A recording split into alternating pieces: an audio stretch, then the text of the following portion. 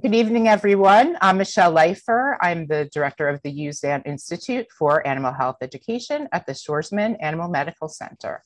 On behalf of my colleague, Kimberly Young, I'd like to thank you all for joining us for tonight's event, First Aid, How to Prepare for the Unexpected, with Dr. Marie Zollo, Senior Veterinarian and Specialist in Emergency and Critical Care at Schwarzman AMC. I'd like to take just a moment to remind everyone that AMC's emergency room is open 24/7 throughout our building's renovation, because where you go first for care matters. And AMC's ER is the premier trauma center in New York City, and our patients benefit from the collaborative care from AMC's 20 specialties and services all under one roof. And now it is my great pleasure to introduce tonight's speaker, Dr. Marie Zollo. Dr. Zollo earned her undergraduate degree from Williams College and her degree in veterinary medicine from Cornell. She then completed both a general internship and emergency and critical care residency at the Animal Medical Center. Dr. Zollo achieved board certification in emergency and critical care in 2017 and has remained at AMC as a senior veterinarian since completing her residency. AMC is very fortunate to have her on staff, and we are so grateful to have her here tonight to lead our event. Please welcome Dr. Marie Zollo. Good evening, everyone. Like Michelle said, my name is Marie Zollo, and I'm a senior veterinarian at the Schwarzman Animal Medical Center, and I specialize in emergency and critical care. First off, I would like to thank everyone for joining us tonight. It is so wonderful to have so many people here to learn about this important topic. And tonight we're going to be talking about first aid for pets, how to prepare for the unexpected. And like Michelle said, I'll be happy to take questions at the end. So just a quick outline for tonight. We're going to be talking about how to prepare a first aid kit for you to keep at home, how to assess your pet, first aid for specific conditions, when to bring your pet to the emergency room, preparing for your pet's ER visit, how to safely transport your pet to the emergency room, and then we'll just take a few moments to talk about disaster preparedness. So first, we're going to talk about preparing a first aid kit. Having a well-stocked first aid kit is especially important anytime a pet is far away from immediate veterinary help. So if you're going on vacation, you're going camping, you'll be away from veterinary care, having this first aid kit can be crucial in saving your pet's life. And it's also important to remember that first aid kits should be checked every few months to make sure that nothing in the kit has expired or needs to be replaced. So there's a lot of different things you should have in your first aid kit. You should have absorbent and non-absorbent gauze pads. You can see both of those in the picture. Adhesive tape, non-stick bandage material or a wrap like an ACE wrap that you can buy at the drugstore, blunt end scissors, disposable gloves, cotton balls or cotton swabs, some sort of over-the-counter antibiotic ointment, a nail clipper that's appropriate for the size of your pet, and small electric clippers are also a good idea if you have to shave your pet's fur. It's also good to have towels and a blanket handy, a small flashlight in case you need to see into any dark places, some alcohol wipes, styptic powder in case you cut a toenail and cause bleeding, a sterile saline solution, a digital thermometer that you can take either a temperature in the armpit or a rectal temperature, fresh 3% hydrogen peroxide, an instant cold pack. You also want to have some sort of oral syringe or turkey baster, a liquid dishwashing detergent if you need to wash something toxic off of your pet, a pair of tweezers, a muzzle that's the appropriate size and type for your pet, an Elizabethan or cone collar as we call them, extra leashes or a carrier on hand. And when we talk about the Elizabethan or cone collars, there are various types. And as you can see in the picture, the blue collapsible collar in the front is something that's really easy to keep in your first aid kit because it collapses down to a very small size and it's easy to store and very, very convenient when you need it. It's also important to have the phone number, clinic name, and address of your veterinarian. And then also it's important to be aware of where your local ER clinics are, especially if you're traveling and you're in an unfamiliar environment, because you want to be able to access these places quickly if you're having an emergency. Now we're going to move on to assessing your pet. In order to effectively assess your pet, you must know what is normal for them. And the only way you're going to know what is normal for your particular pet is to perform regular physical assessments on them when your pet is normal and not having an emergency. And you should ease your pet into this. So, get them used to you touching them, feeling for their heartbeat, feeling for their pulse, taking their temperature, things like that, so that if you have an emergency, this won't be new to them or to you. And you want to record normal values so you can reference them in an emergency. And this is an example of some sort of chart that you could make. So you know that for your pet, they have a normal weight of X pounds. This is what their normal heart rate is. This is what their normal resting respiratory rate is. This is their normal temperature. This is what their gums normally look like. So that if you have any question in an emergency when things get very chaotic, you can refer back to your chart of normal values for your particular pet. It's also great information for your veterinarian to have if you present to them in an emergency and they say, oh, well, Fluffy's heart rate seems a little bit high today, but you could say, well, he runs a little bit high. And I know that because I check it on a regular basis, which is really valuable information to have. The next thing you want to do when you have your pet and they seem to be having some sort of emergency is start with a visual assessment. So stand back before you even do your hands-on assessment and observe your pet. See what their mentation is like. Are they interacting with you? Do they seem depressed? Do they not seem to know where they are? What's their awareness of their surroundings? What's their activity level? Are they bouncing around? Do they seem very weak? Do they seem, agitated? What is their breathing pattern? Are they breathing comfortably? Do they seem to have an abdominal component to their breathing? What about their posture and their gait? Are they falling over? Is their head turned in a weird way? Are they limping at all? Can they not use one of their legs?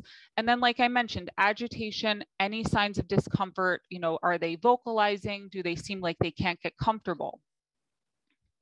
So here we have a video of a very normal dog. And if I was going to see this patient in the ER, the first thing I would do is look at him and say, this dog is very aware of his surroundings. He's interested in what's going on. He's breathing very comfortably. He seems to be happy. So this is a normal dog. And this is important that you do these things on your pet so you know how they normally act. Okay, so next we're going to talk about how to take vital signs on your pet. And the two main ways that you can get a heart rate on your pet are to feel for the heartbeat in the chest or to feel for the femoral pulse, which is the pulse that's in the groin. So if you want to feel for the heartbeat in the chest, you can have your pet standing and you basically just want to feel on the left side of their chest immediately behind the elbow. And that's where you can feel the heartbeat the best. And you can just feel it beating up against your hand inside the chest wall. The femoral pulse can take some practice to find, and that's why we recommend getting started on this now. This is a dog that's laying down, but if you have your pet standing, what we recommend is that you take your hand and you cup it around the front of the thigh and you move your hand back and forth up towards where the leg meets the abdomen and feel for the pulsating artery there. Once you either feel the heartbeat or feel the pulse, you're going to count the number of beats or pulses that you get in 15 seconds and multiply that by 4 to obtain the heart rate in beats per minute. And it's important to remember that the normal heart rate can be variable. And then that's why I can't stress enough that it's important to know what's normal for your pet. In dogs, a normal heart rate can vary from 50 to 160 beats per minute. It's somewhat size dependent. So a giant breed dog, we would expect them to have a lower heart rate versus a toy breed dog. We expect them to have a little bit of a higher heart rate normally. Cats can have a normal heart rate anywhere from about 140 to 190 beats per minute. When they're home and resting, it's probably closer to the 150, 160 mark, although we all know that cats are a little bit less trusting than dogs. So if you start trying to feel for their pulse, it might go up a little bit. Next, we have respiratory rate. This is best assessed when a pet is sleeping. So if you take their respiratory rate when they're up and about, if it's a dog when they're panting, if it's a cat when they're purring, it's going to make their respiratory rate confusing. So you want to take it when your pet is sleeping. And the chest rising and falling equals 1 breath. And I tried to capture on video. It's a little bit hard to see a normal pet breathing on a video, but we can try. So 1, 2, 3, 4. So you guys get the picture. Rising and falling equals 1 breath. And just like with the heart rate, for the respiratory rate, you're going to count the number of breaths in 15 seconds and multiply that by 4 to obtain the respiratory rate in breaths per minute. And again, the normal respiratory rate can be variable, but in general, if a dog or cat is sleeping, their respiratory rate should be less than 36 breaths per minute. And again, it's very important to remember that things like purring in a cat or panting in a dog can make it a little bit harder to interpret. So really, you want to do it when they're sleeping. Temperature, it's important that you have a digital thermometer at home. Obtaining a rectal temperature is the most accurate type of temperature that we can take in dogs and cats. So you want to have your thermometer, you want to lubricate it with some petroleum jelly, and then you insert it into the rectum. It is never worth being bit by your pet or making them resent you from taking a temperature. So this should only be done if you have someone else to help you hold your pet. And it can be done safely. If you feel like you can't accomplish this safely, it's also very acceptable to get an axillary temperature, meaning a temperature in the armpit. So you take the digital thermometer and shove it up in their armpit, and you can get a fairly accurate temperature that way as well. Normal temperature, again, should be taken at rest. You don't want to take your dog's temperature after you've been out running for 4 miles because it's going to be elevated. And in dogs and cats, a normal temperature runs a little bit higher than humans, somewhere between 99.5 to 102.5 degrees Fahrenheit. Another thing that's important to be able to evaluate in your pet is gum color. So a normal gum color for a dog and a cat, which you can see in the top 2 pictures here, is a nice uniform pink color. If your pet has pigmented mucous membranes, it can be a little bit harder to see, but you can also look at their tongue. So the tongue and the gum should be a nice pink color. You can see in the bottom left picture, the gums are very pale or white, which can happen with anemia or shock. In the center picture, the gums are kind of a bluish purple. That can happen when you're not getting appropriate oxygen. And in the bottom picture on the right, those gums look very yellow, which signifies liver disease. The next thing that you want to be able to assess in your pet is the way that they're breathing. So you want to be able to tell, is there any unusual noise that they're making? Is there an abdominal component to their breathing, meaning that you see the abdomen rising and falling more than it normally does? Does it seem like it's taking a big effort for them to move the chest wall? Is their head and neck outstretched because they're trying to get more oxygen? All of those things are abnormal. And you can see in this picture here that this dog's head and neck are both outstretched because this dog is hungry for more oxygen and trying to get more oxygen. The next thing you want to look at is the abdomen. You want to see what the abdominal tone is like, if there's any distension or signs of discomfort. So you can see in the pictures here that this dog has a very nice tucked abdomen. He doesn't look like he has, you know, a balloon in his abdomen that's all blown up. You want to feel along your pet's abdomen to make sure that they don't yelp out when you touch it or anything like that. Other things you can look for during your hands-on assessment, evaluating for wounds or bleeding. You want to evaluate your pet's eyes. Do they have a normal position, meaning do the pupils look like they're in the center of the eyes where they normally are? Are there any abnormal eye movements, like are the eyes moving back and forth very fast? And are there any signs of trauma to the eyes? And then in terms of the extremities, is there an abnormal position? You know, did your dog or cat just sustain some sort of trauma and their leg is dangling in an abnormal position? You know, that could indicate that they have something broken, or any signs of discomfort when touched. So again, the bottom line is that you know your pet best. If you notice a subtle change, do not discount it. You know, bring your concerns to your veterinarian because, like I said, you know them best. And if you notice that something is going on, you should address it. All right, now we're going to talk about first aid for specific conditions. Okay.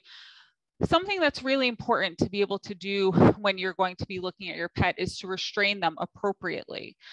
So, that increases the safety of what you're going to do. If you have a second person with you, they can act as a restrainer, and then you could do your hands-on assessment.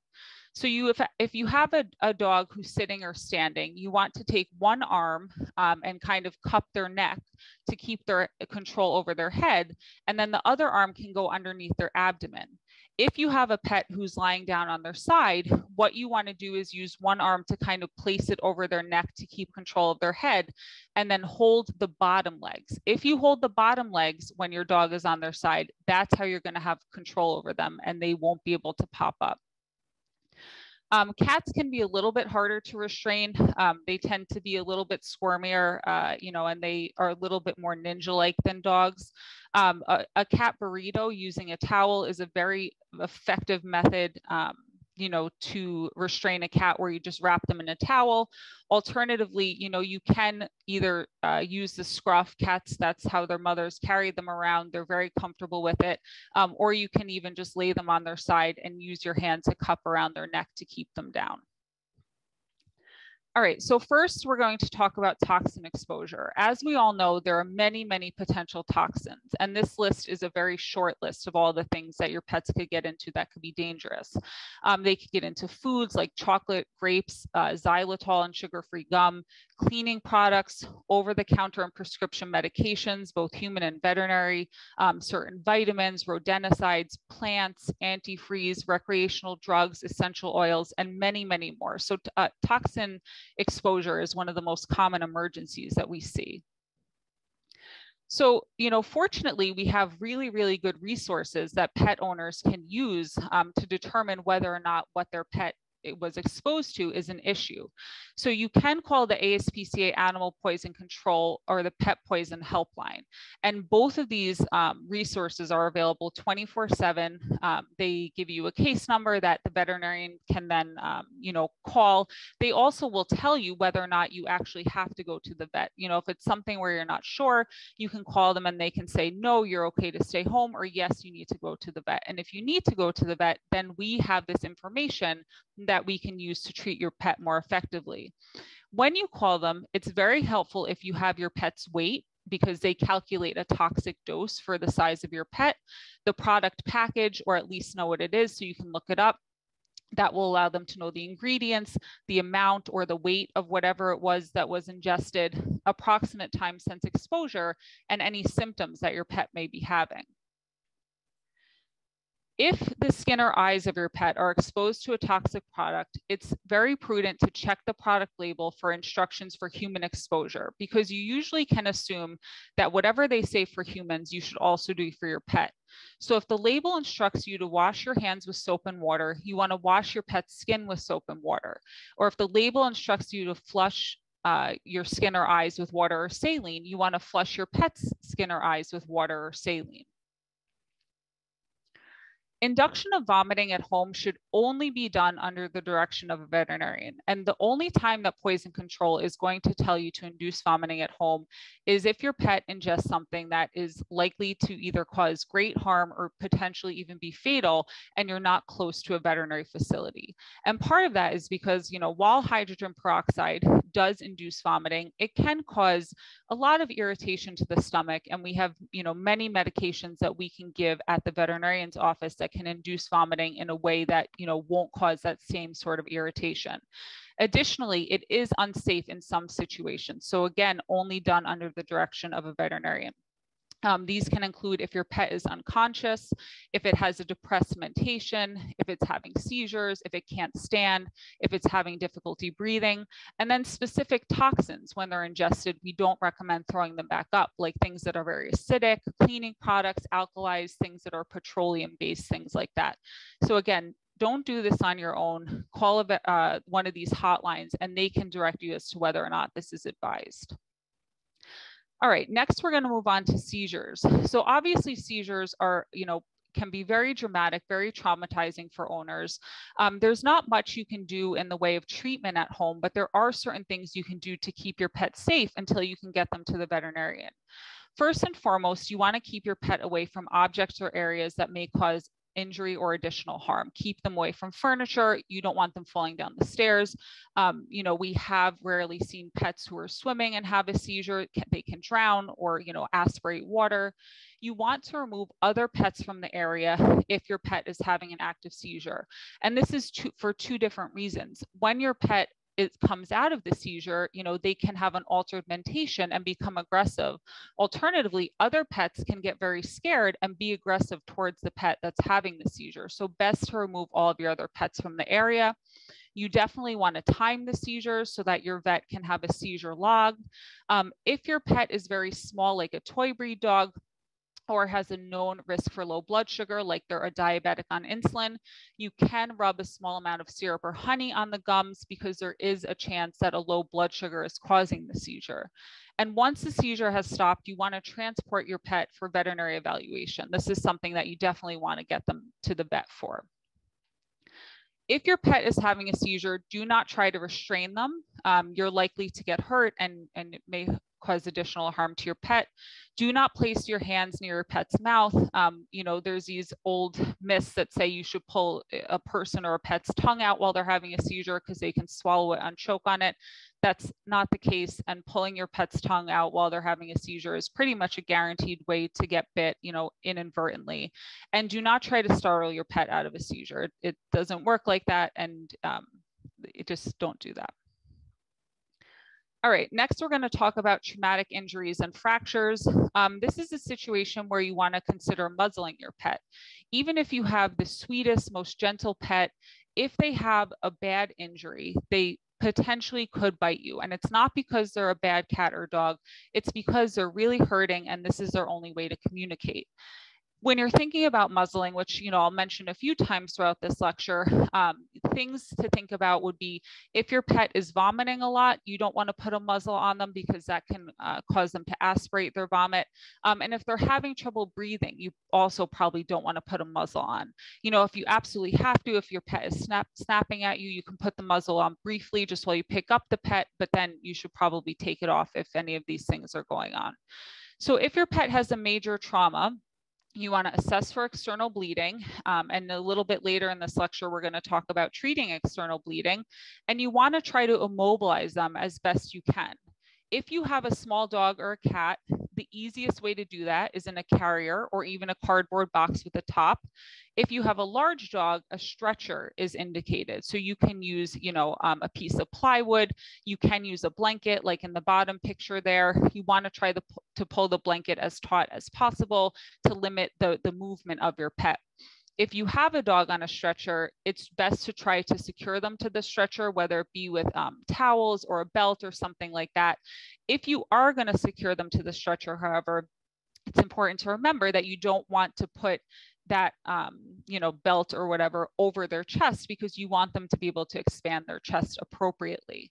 And if you suspect that your pet has a fractured leg, do not attempt to place a splint at home. A poorly placed or incorrectly placed splint can actually cause more damage and make it harder to correct the fracture down the line. All right, now we're going to move on to external bleeding or wounds. Again, this is something where you want to consider a muzzle. There are a few different ways that we recommend trying to control the bleeding. The best method far and away is direct pressure. There's nothing that's going to be better than direct pressure. And you want to accomplish it using thick gauze pads. You want to press it over the wound and keep pressure until the clot forms. You want to hold the pad on the wound for at least 3 minutes before checking for a clot, because if you keep raising the pads up before the clot forms, you're going to keep pulling the weak clot off of that wound. Once the clot forms, do not disturb it. Leave your pads there. You can put a wrap around it and just leave it be. If blood soaks through the first pads, add more. Do not remove the first pads because you will pull any weak clot off. So just add more to it. And like I said, once you get control over the bleeding, you can use bandage material to bind that compress to the bleeding area for transport. If you have a wound on a limb that's bleeding quite a bit, you can elevate that wound above heart level, which may slow down bleeding a little bit. And then a tourniquet is another option, but tourniquets have the potential to cause harm. So you have to remember that a tourniquet is a last resort, and it can eventually, lead to death of the limb below the tourniquet and need for amputation. So this is not something that we take lightly. But if your pet seems to have blood that just won't stop spurting out of a limb, you can place a tourniquet, and you can use a strip of cloth, some roll gauze, a belt, anything like that. Okay. All right, and then this is just a quick video of how to put pressure on a wound appropriately. So you just want to press down with a nice thick stack of gauze and just hold it there, like I said, for at least 3 minutes before evaluating for a clot. Don't try to keep lifting it up. Some other notes about bleeding wounds: if there's a foreign object that has created the wound, like if it's an impalement and it is still lodged in the wound, leave it there. Never, never, never try to remove any sort of foreign material from a wound. It can cause more damage and it can actually make the bleeding worse. If that object is pressing against a vessel and holding it shut, the second you remove it, it can cause a lot of bleeding. So best to leave that to the veterinary professionals, where we can control the bleeding if need be. If you have a pet whose wound is superficial and the bleeding is controlled within 5 minutes, you may not need to go to the emergency room. However, you should see your vet within 12 hours to have the wound evaluated. Obviously, we know that bleeding nails are also a very common problem that we see at home. I will say that they bleed a lot. So step number 1 is to contain your pet so that they don't trail the blood all over your home. And then you can use things like styptic powder, which you can purchase, or cornstarch even, to put on the bleeding nail, and that should control things. Next, we're going to just talk briefly about bandaging. If there is a wound that you need to bandage, you should clean it with sterile saline. Once it's clean, you should try to dry it as best as you can, because you really don't want to bandage a wet area. If there is a wound present, you want to place a non-absorbent gauze pad on the wound, and then you're going to apply several layers of an absorbent, like for example, cotton material, and then an outer layer to secure. If all you have is an ACE bandage and a gauze, that's also fine. This is just to get you to the point of getting to your veterinarian. If you do put a bandage on, you might want to consider an Elizabethan collar to prevent your pet from chewing on the bandage, because even if they're very well behaved, anytime you put a bandage on a pet, their first inclination is going to be to try to chew it off because it's foreign to them. And here we have a video of bandaging for everyone. Dr. Matula has a non-absorbent gauze pad here. It's called a Telfa pad, if anyone is interested in what to purchase.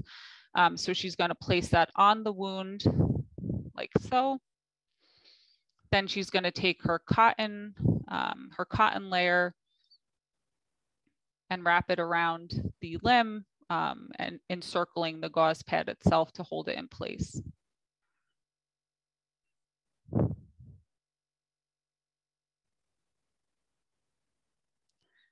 Now she's going to take her top layer. This is called vet wrap, and she's going to wrap that around the cotton layer. But again, if you have an ACE bandage or something like that, that will definitely suffice as well.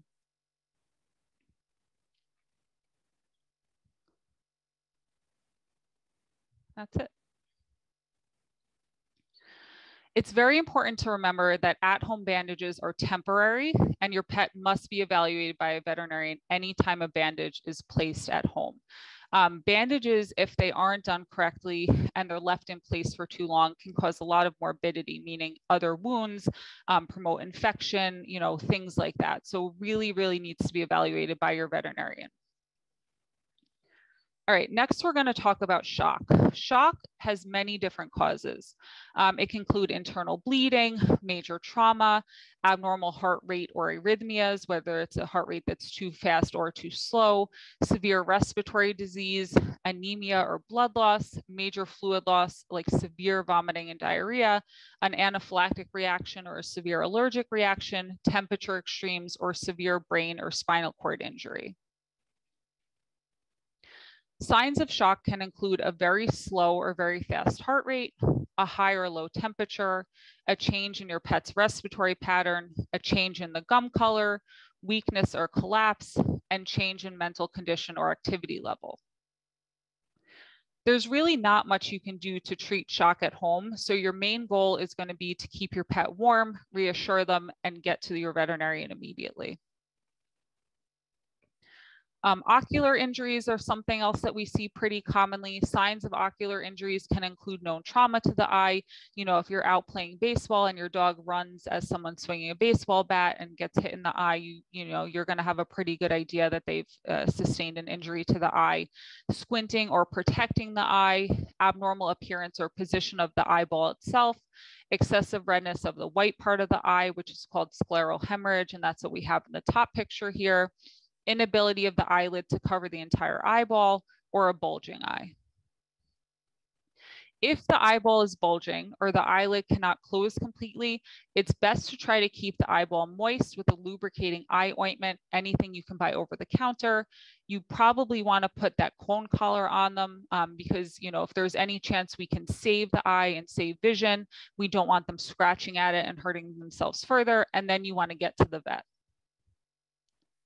Another common emergency is straining to urinate, and it's important to be able to differentiate straining to urinate from straining to defecate, because difficult urination represents a true emergency that can be life-threatening, whereas constipation, you know, potentially can wait, 12 hours until your regular vet is open. Urethral obstruction is more common in male cats. This is something that we see pretty regularly, where male cats lose the ability to urinate.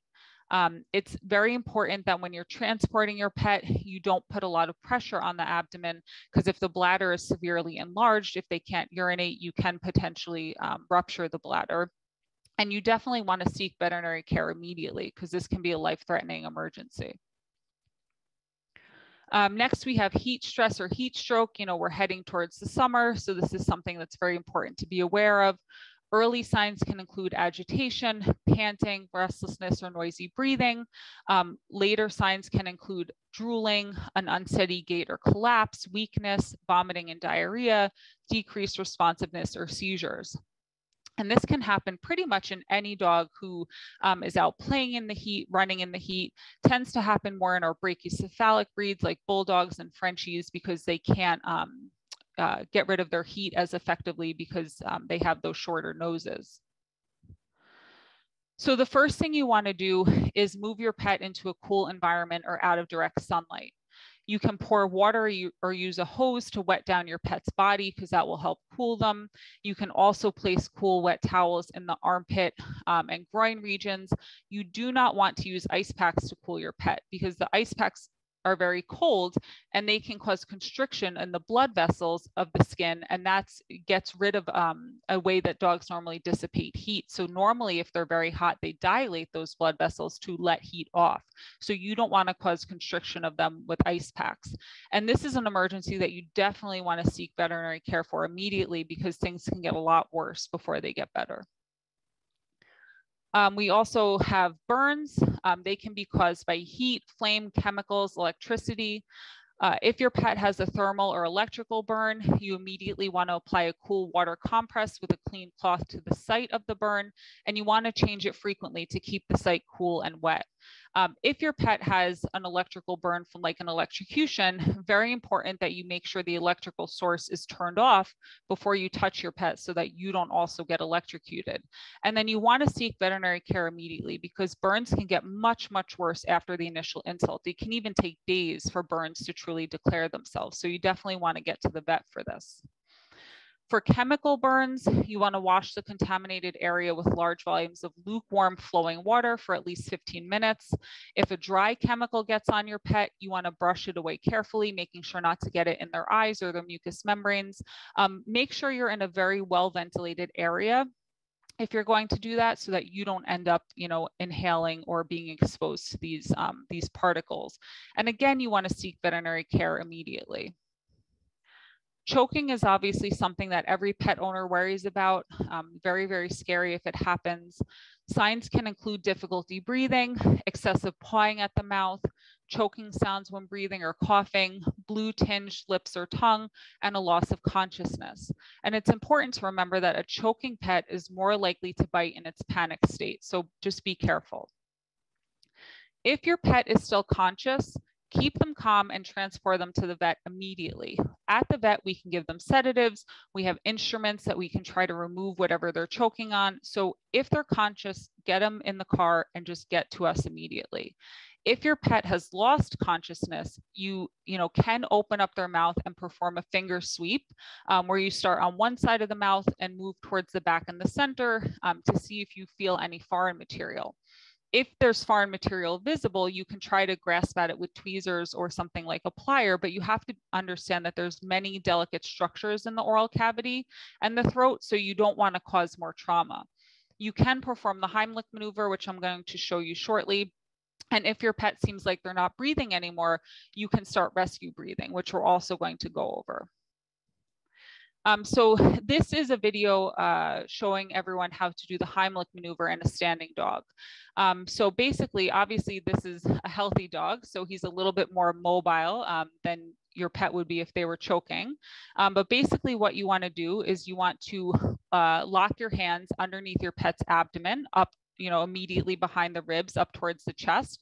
And then you basically just want to lift up as forcefully as you can to try to generate enough pressure in the chest cavity that whatever they're choking on gets dislodged. So let's watch this.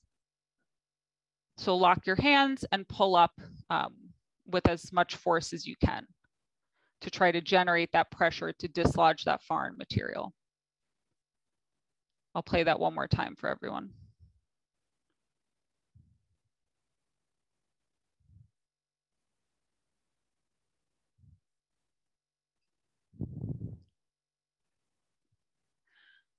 It's also very common if your pet is choking for them to end up collapsing if it's a true choking event. So you also can perform the Heimlich maneuver with the dog on their side.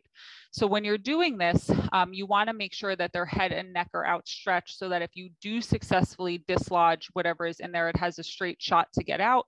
And you basically want to take one hand to kind of support their back, and your other hand you're going to place on their abdomen immediately behind their rib cage and push up towards the chest. And I'm going to show you guys in a video here.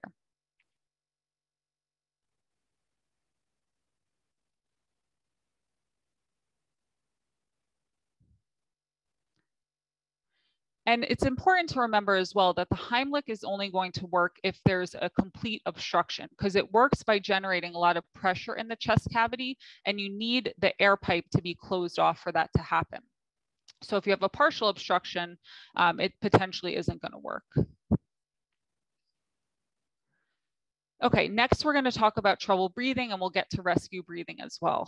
Signs of trouble breathing can include unusual noises, an abdominal component to breathing, noticeable effort to move the chest wall, blue gums or tongue, agitation, inability to get comfortable, and breathing with the head and neck extended. And you can see in the top picture that pet looks very distressed and the tongue is very blue. And in the bottom picture, that cat is open mouth breathing. And in cats, open mouth breathing is always abnormal. The one caveat to that is that some cats, for instance, who never travel in the car can pant a little bit when they're in the car. But if it's persistent, if it's happening at home, it's not normal for a cat to breathe with its mouth open. In terms of what you can do, it's important to try to keep your pet as calm as possible, make the environment around them cool, because the hotter they get, the more they're going to try to breathe hard, and it's going to be a vicious cycle. And then you can perform rescue breathing if your pet becomes unconscious or stops breathing. And again, you need to seek veterinary care immediately. So rescue breathing should only be attempted in truly unconscious animals. If you try to attempt rescue breathing in an animal that isn't unconscious, it's pretty much a guaranteed way to get yourself bit and your face at that. So what you want to do is you want to hold your pet's mouth closed with your hand. You want to cover your pet's nose with your mouth and breathe directly into the pet's nose until you see the chest expand. The chest will then fall on its own, and you want to give a breath about every 4 to 5 seconds. CPR is also something that should only be performed in animals who are unconscious with a lack of heartbeat and spontaneous breathing. Do not try to perform this in a conscious animal. There are some considerations when you think about undertaking CPR at home. First and foremost, you're not likely to be successful. Even in the veterinary hospital with all of our tools and our trained personnel and our drugs, our success rate for CPR is probably less than 10%. And part of that is because pets die for very different reasons than humans. Our pets aren't having heart attacks like humans have sometimes. They're usually dying because they have very significant systemic disease. So the likelihood that you're going to be able to get your pet back with CPR at home is pretty low. So you just have to have appropriate expectations. It should not delay definitive veterinary care. So if you are the only person there and you're the only person to transport your pet, it's best to just transport them. There is a risk of being bit, and there are certain infectious diseases that can pass between pets and humans. So again, you want to confirm that the pet is arrested and unconscious. You want to extend the head and neck and pull the tongue forward. And in some cases, this can actually stimulate respiration. You want to lay your pet on their side on a firm surface, and you want to begin rescue breathing like we already discussed. Next, you want to begin compressions. In a small dog or cat, you can use one hand cupped around the sternum. In a medium or large dog, you want to lock your hands and place them on the widest portion of the chest wall, so where the ribs spring up the most. You want to compress at a rate of about 120 compressions per minute. You can do your compressions to the beat of Staying Alive. And if you are alone, meaning you're the only person there, you want to alternate 30 compressions with 2 rescue breaths. If there's more than one person, someone can be doing compressions while the other person delivers the rescue breath simultaneously. So this is a video of us performing CPR. And as you can see, Dr. Matula has her hands locked, her elbows are locked, and she's compressing over the widest portion of the chest while I'm delivering rescue breaths about every 4 to 5 seconds. If this goes on for a little while, the compressor will get tired eventually. So it's important for the compressor to be honest about when they get tired so that you guys can switch. So that was how you do your compressions in a big dog. In a cat or a small dog, you, like I said, can use a one-handed technique. This is a one-handed technique where you use the heel of your hand to compress the chest.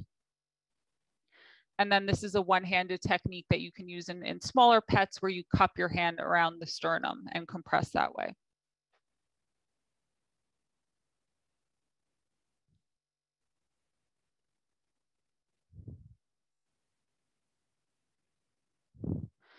Okay, some final reminders for first aid. Do not administer any over-the-counter medications to your pets unless directed to do so by a veterinarian. Many over-the-counter medications are toxic to pets, not safe, and can cause more harm.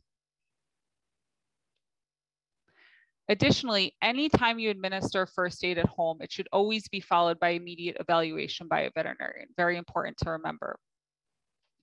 All right, now we're going to briefly talk about when to bring your pet to the emergency room. As I mentioned before, any first aid administered to your pet should always be followed by immediate veterinary care.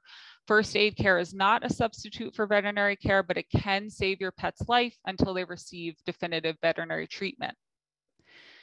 If your pet is choking, having trouble breathing, nonstop coughing or gagging, can't catch their breath, their gums look blue, those are all indications to go to the vet. If there's severe bleeding or bleeding that does not stop within 5 minutes, it's time to head to your vet. Large or visibly infected wounds, bleeding from the nose, mouth, rectum, coughing up blood or blood in the urine, inability to urinate, obvious pain during urination, suspected or known toxin ingestion or exposure. If they have a mentation change, seizures, staggering or falling, fractured bones, severe lameness, if they're not able to move their legs, if they are in obvious pain or they're very agitated or have a lot of anxiety, heat stress or heat stroke, severe vomiting or diarrhea, especially if it has blood in it, refusal to eat or drink for greater than 24 hours, and ocular injuries are all reasons to bring your pet to the vet. And at the end of the day, when in doubt, it is always safest to have your pet evaluated by a veterinarian. Better to be safe than sorry. Okay, and just a note on preparing for your pet's ER visit. You want to know the location of the closest veterinary ER. If you're in your normal location, you can definitely ask your regular veterinarian, like, who do they partner with after hours? Like, who do they recommend that you go to if your pet's having an emergency?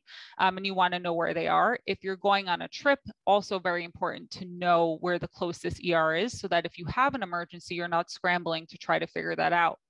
You want to have a copy of your pet's complete medical records. This is especially important after hours if your vet isn't open. It's very, very helpful for the ER vet to be able to look at the records and understand your pet's history better. And you also want to have a list of current medications so that we can know exactly what your pet gets, how much they get, and when they last got it. You also want to bring activities, snacks, and a phone charger. I'm sure everyone's aware that veterinarians have been very, very busy over the last few years, especially since COVID. And you know, the wait times can be a little bit higher, so important to prepare for those appropriately. In terms of transporting your pet to the ER, you definitely want to limit the handling of your pet as much as possible and handle them very gently when necessary. Again, there's no shame in using a muzzle. It does not mean you have a bad pet. It's a great way to keep everyone safe. So if it seems like they are in a lot of pain or they're trying to nip, a muzzle is a great idea. You want to transport in a way to limit movement of the pet. And for cats and small dogs, again, the best way to do this is a carrier. Medium to large dogs on a stretcher, especially if they're recumbent or unconscious. It's best to try to lie the pet on their side if it's comfortable for them. If you try to lie them on their side and they seem more distressed, you can allow them to find the position that's comfortable for them and that causes them the least amount of stress and anxiety. A lot of times they feel things in their body that we don't know about, you know, and they are going to position themselves in a way that makes them most comfortable. If your pet is unconscious and you have them on a stretcher or in their carrier, you want to position their head in line with their body. If your pet has a depressed mentation or is unconscious and they're vomiting, you want to hang their head down to try to allow the vomitus to exit the mouth to decrease the chance that they're going to aspirate it into their lungs. And you can cover your pet with a blanket if that's something that they like to kind of just calm them down. And then in some areas, there are professional transport services. Here in New York City, we have AmbuVet. They're trained professionals. They have oxygen, things like that to bring your pet from location to location safely. And then we're just going to take a few minutes to talk about disaster preparedness. It's very important to know where you can go safely with your pet. Not every location that accepts people during an evacuation will accept pets. So important to know ahead of time where you can go with your pet. And you also want to make sure that your pet's identification is up to date, meaning that their microchip is registered to you. They have a collar with the tags on it with all of your information. You want to have food and water ready. You want to have a 7-day supply of food in an airtight container and a 3-day supply of water. You should have bowls, a small container of liquid dish soap, and a manual can opener if you feed your pet canned food. It's a good idea to take a first aid kit with you if you have to evacuate, and you want to have at least a 2-week supply of your pet's medications and with the dosage and administration instructions. And if you're going to have this supply ready, just like with the first aid kit, it's important to check it every few months to make sure it's not expired.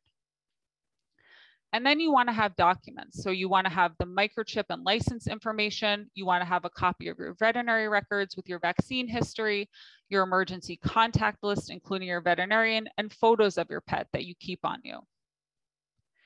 And finally, you want to have travel supplies, carrier with contact information, extra collar and harness with ID tags and a leash, a portable litter box and litter for cats, and favorite toys and travel bed to make your pets more comfortable if you have to evacuate. And then we just have some additional resources here that I believe we'll also be sending out. So if anyone wants additional information about anything that we talked about, we have that here for you. And now I'll take any questions, and I'm going to stop sharing my screen. Thank you so much, Dr. Zollo. This was fantastic. I know everyone, there's a lot of information.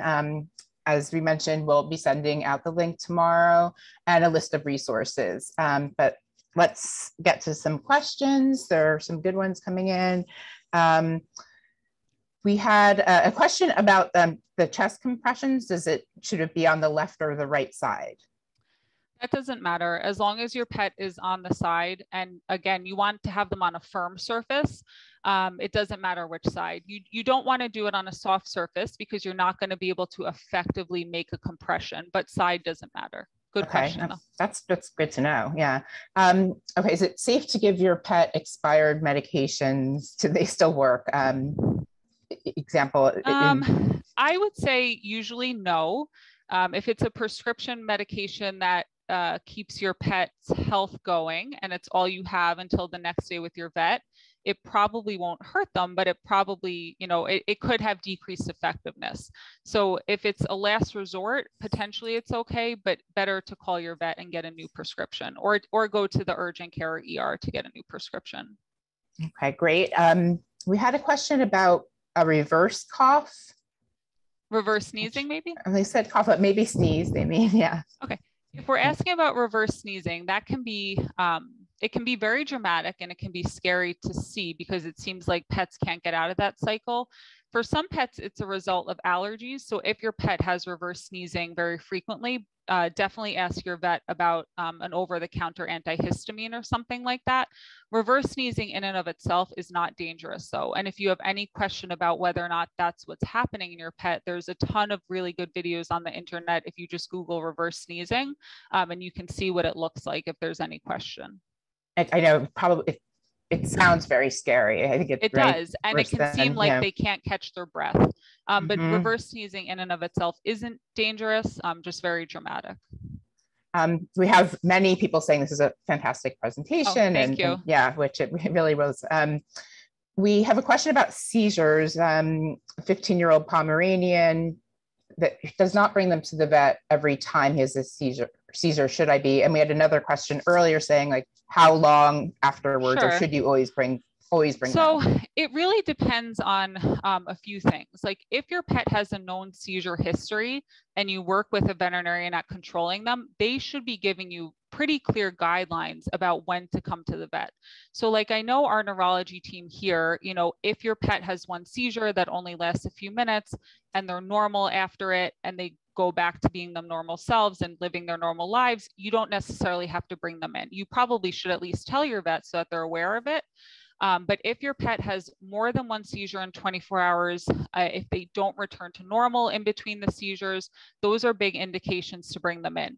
If your pet has never had a seizure and they, have a seizure, it's probably a good idea to bring them in just so you can establish a baseline for what's going on.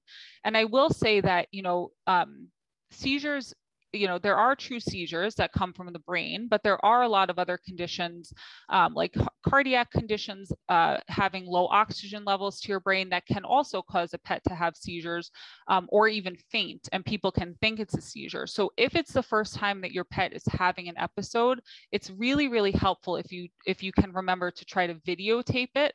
Sometimes it can be hard to remember in the moment, but if you videotape it, then you can show your vet what it looked like. And sometimes we can get a better idea about what's going on if we can actually see the event in action. Okay, great. We have a question about CPR, that proper CPR in humans can damage the sternum and ribs.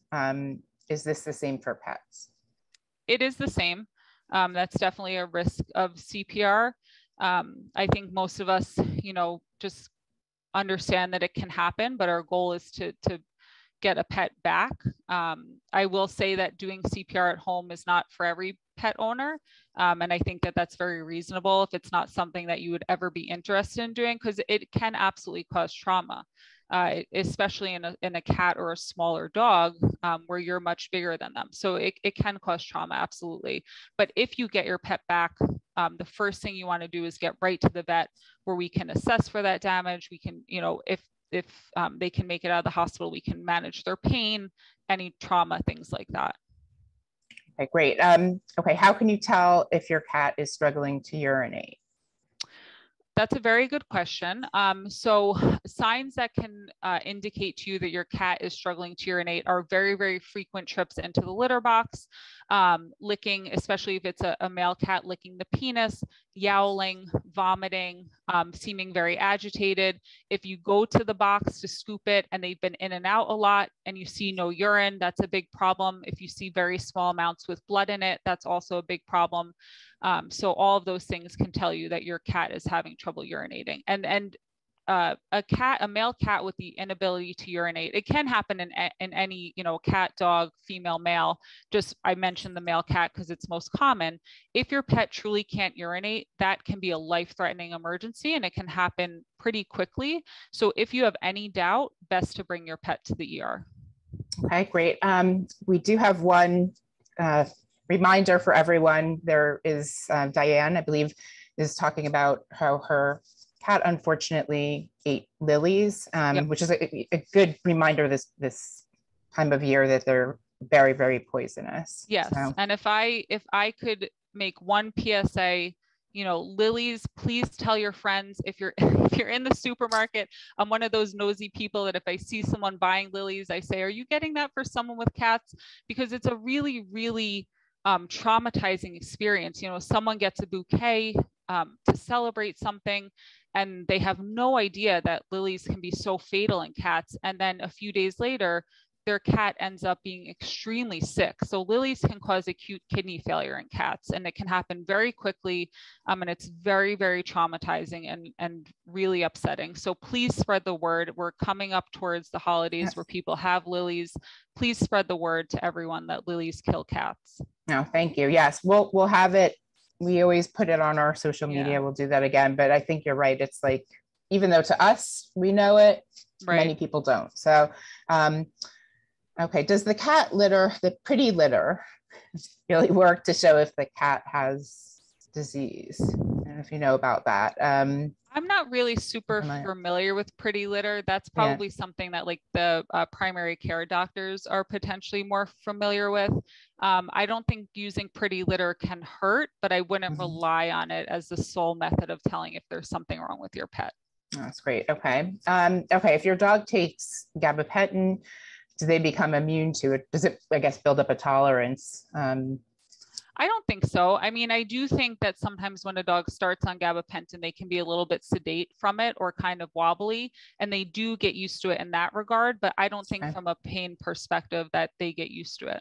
Okay. And I do just want to say thank you to Paws New York. There are a lot of volunteers. They do great work. So they help and walk other people's dogs who can't care for them at the time. So we do have a question about first aid items, or maybe if it's not your pet, and you're coming in, is there anything we should know if you're walking someone else's dog? You actually would be surprised about how many dog walkers bring animals to the ER for us, because they spend a lot of time with these pets, especially if they're a regular dog walker.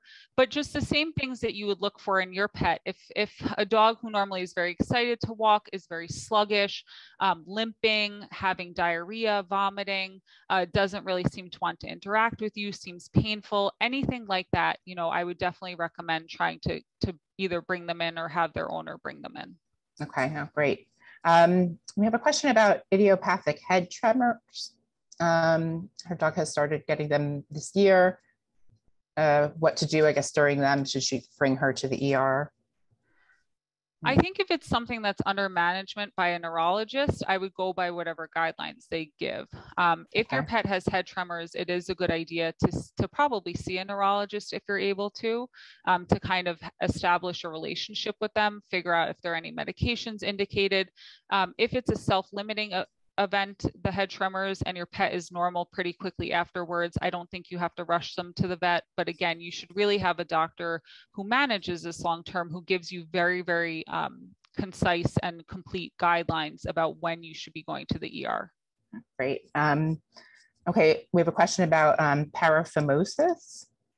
I guess why does this happen, and would I still need to take the dog to the vet? I guess the penis did go back in. Okay, so for those who don't know, that's a condition where the penis gets stuck outside the prepuce. And yes, it is an emergency if you can't get it to go back in by yourself. Most common in intact male dogs. If they have humping behavior, excuse me, or things like that.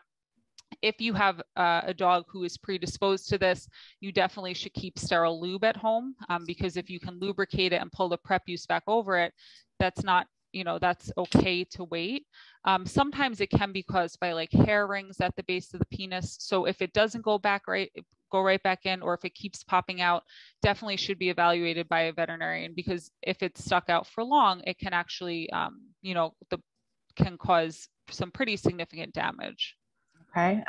We have a question about different types of thermometers, oral versus rectal versus, I know we had a question earlier about the infrared, the no touch. Mm-hmm. I don't think the infrared works because pets have fur. As far as I know, we at least don't use them, so I don't think they're very accurate. There are, when we say oral, we mean ear, aoral. There are certain oral thermometers made for pets. So if you wanted to purchase one, we do use them here if we feel like a pet probably has a normal temperature, or if they're very, very agitated and, start alligator rolling when we try to do a rectal temperature, we do use them. It's just with the rectal temperature and a digital thermometer, you pretty much know that you're getting an accurate result each time, because it's a very straightforward thing. With the ear thermometer, there's a lot of variability in how accurate they are. So potentially, it can be a little bit more variable. But again, you can take an axillary temp with a digital thermometer, where you put the thermometer up into their armpit. Okay, great. Let's see. And we had a question about, let's see, limping. Yeah, what's your advice if you notice limping? So it depends on how severe it is. If your pet had an obvious trauma, like they got their foot stuck in the park bench, or something like that, where they could have broken a bone, if they can't bear any weight on the leg whatsoever, that means that they're on a lot of discomfort. Anything like that, dragging a limb, they should come in. If it's a very, very mild limp, they're just a little bit ginger on the foot, it's okay to try to rest them for 24 to 48 hours, as long as they're otherwise acting normally, energetic, eating. And when I say rest, I mean rest, really resting, no jumping up and down off the furniture, don't go out for runs, don't go to the dog park. But if it doesn't go away, you really should see a regular vet. But if there's any chance for a fracture, if they won't bear weight on the foot, if the foot's dragging, seems like they can't move it, that's an emergency. Okay, great. Couple more. Should I bring my cat to the vet if he's having a random aggressive reaction? That's a tough one. I would say that, seizures in cats can look like a million different things. So, it is possible if they're aggressive and they don't know who you are, that they could be having some sort of neurologic episode. But aggressive behavior can also be caused by a million other things. It could be caused by discomfort somewhere. It could be caused by, my bladder's inflamed. It could be caused by a behavior change. It could be caused by a cat that's outside the window that we don't know about. So aggressive behavior in cats is a little bit tougher. If they're otherwise acting pretty normal, probably best to go to your primary care veterinarian, because they know your cat's normal behavior.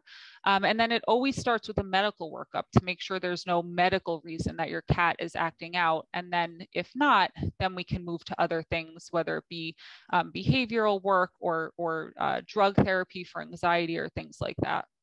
Okay, great. A couple more. A question about essential oils. Are they dangerous for pets?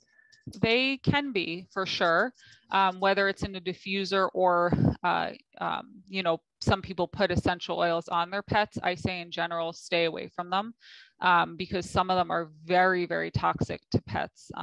And I would say that if you ever have a question about toxins, the ASPCA website is really, really wonderful. And I would direct you there to try to figure out whether or not what you have in your home is toxic to your pet. But as a general rule, like in our house, there's no essential oils, there's no diffusers, because I don't want to risk it. And I don't know how well some of these things are regulated. So who knows what you're really even getting.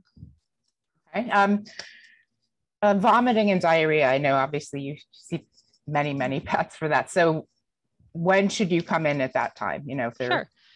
So if your pet vomits a single time, but they otherwise seem completely normal, I don't think you have to rush right to the vet. I think it's okay, to hold them off food for the day and then try to feed them a bland diet like chicken and rice or something like that at night. And if they never vomit again, you're probably good to go. Same thing with diarrhea. If it's one episode, don't necessarily have to go to the vet. If they have more than one episode in 24 hours of vomiting, if they have profuse diarrhea, especially if it contains blood, if they also don't want to eat, if they're lethargic, if they seem uncomfortable, anything like that, best to have them evaluated. Okay, great. Okay. And with that, thank you so much, Dr. Zollo. I know it's been a very, very long day for you. We're so grateful to you that you're willing to stay late to give this fantastic presentation. Thank you also, Kimberly, our education coordinator, for helping to coordinate tonight's event and all of our events. And a very, very special thanks to all of you for your continued interest in our programming. We invite you to please fill out a short survey that will pop up when you leave tonight's event. We'd love your feedback as well as suggestions for other topics you'd like us to cover, to feature. So with that, thanks again, Dr. Zollo, and good night, everyone. Thank you, everyone.